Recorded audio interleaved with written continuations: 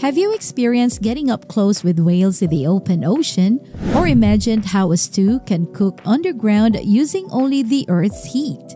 Or maybe you're curious about a festival where the streets burst into life with music and fireworks.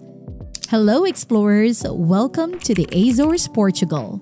Stick around because in today's video, we're exploring this marvelous island, giving you essential tips and a 5-day itinerary packed with the best experiences.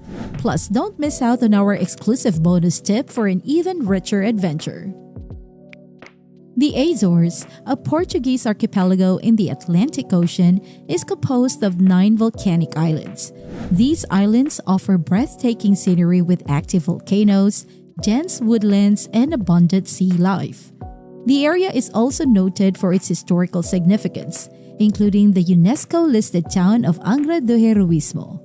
The local cuisine highlights fresh seafood and famed Azorean cheese, complemented by a budding wine industry at Pico Island. All these make the Azores a diverse destination perfect for travelers who want adventure, relaxation, and culture all in one place. With this charming backdrop in mind, here are 10 essential things to know and what to expect before planning your trip to the Azores. Number 1. The Azores isn't a party hotspot. Expect a calm atmosphere with modest local hangouts, rather than large nightclubs or high-end bars, ideal for relaxing and enjoying simple pleasures, not for extravagant lifestyle. Number 2. The weather in the Azores is unpredictable. Located in the Atlantic, the climate can shift dramatically from sunshine to storms within hours. Prepare for all conditions and use the Spot Azores app for real-time updates. Number 3. Volcanic activity is everywhere in the Azores.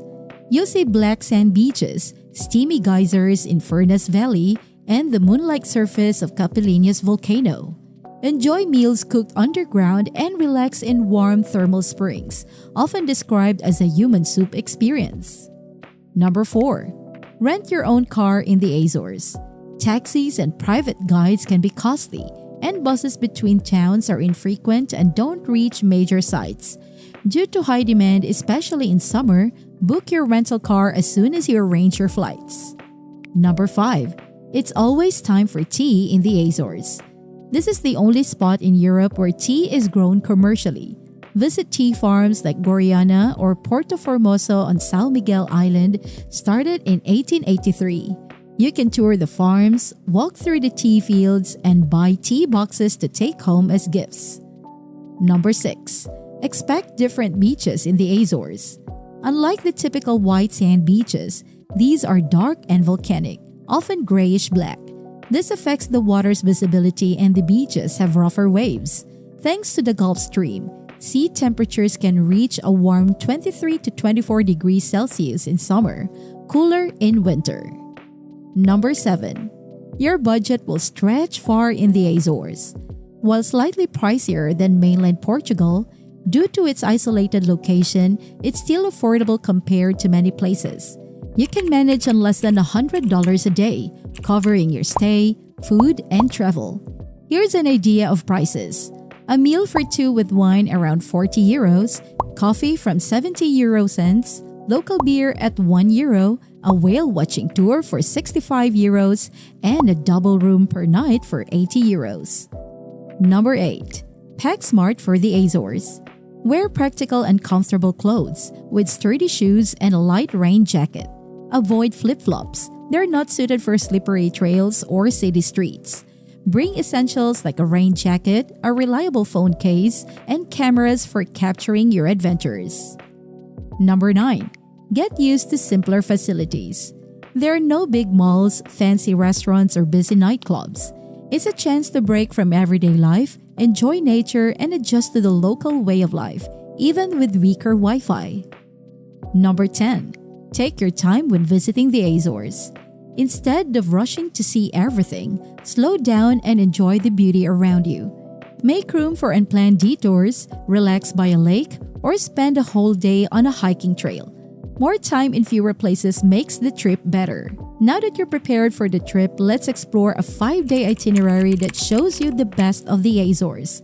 And while you're here, please click the subscribe button to keep you updated with our latest adventures. Welcome to your first day in São Miguel. After landing, possibly with a layover in Lisbon, you'll find yourself in the heart of Ponta Delgada.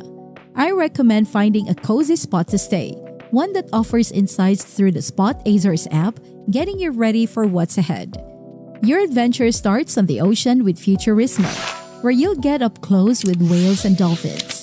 Choose between a big catamaran or a more intimate small boat experience, and learn fascinating facts about the sea creatures from the crew. After the sea, take a stroll around Ponta Delgada. This city is not just about beautiful views, it's about living sustainably, and you'll see how. When hunger strikes, head to Alcides for their unbeatable fried steak. It's a delicious way to wrap up your day. On day 2, we're diving deeper into São Miguel's incredible natural wonders.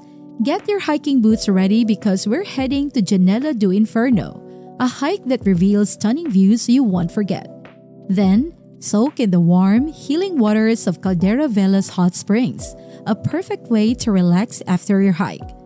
For the thrill seekers, canyoning awaits, offering an adrenaline rush as you navigate through the island's rugged terrain. When hunger sets in, Atasca is the place to be for their mouth-watering seared tuna, a local favorite that's sure to impress. After a day full of adventure and delicious food, Hotel Verde Mar and Spa welcomes you with comfortable rooms and modern amenities, setting the stage for even more exploration. Day 3 takes us to a truly special spot, the Chagoriana Tea Plantations. It's not every day you get to see where your tea comes from, especially in Europe. Here, you'll learn all about the unique way tea is grown and processed, right in the middle of the Atlantic. After sipping some fresh tea, we'll head to Miradouro de Santa Iria, one of those places that make you stop and stare. The views over São Miguel's lush, green landscapes are breathtaking.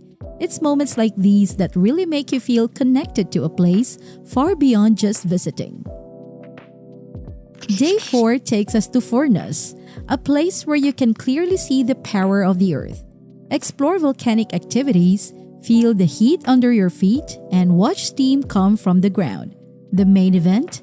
Trying Kosice, a local stew that is cooked slowly by the earth's natural heat. It's a great example of how locals use their unique environment to prepare food. Next, relax in the Terra Nostra Gardens. This is a powerful spot, with hot baths set in beautifully arranged gardens. As you relax in the warm water, surrounded by unusual plants, you'll feel totally relaxed. On day 5, you go beyond São Miguel to explore another beautiful place in the Azores, Terceira Island.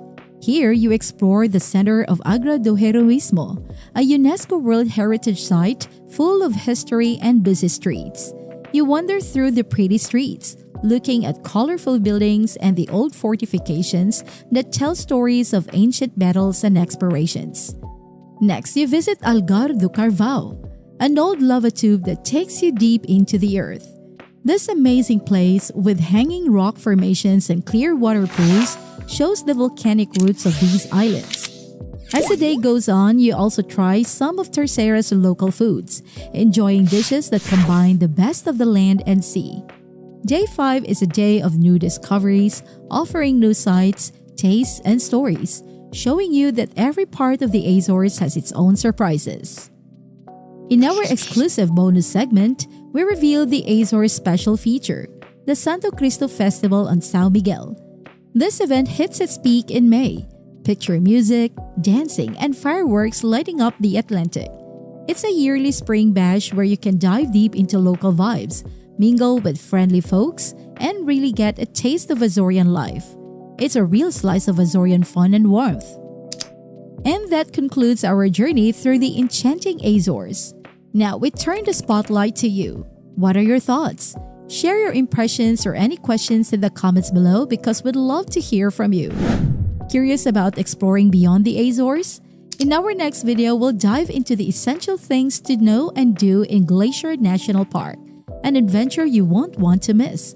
So stay tuned and let's continue to uncover the world's hidden treasures together.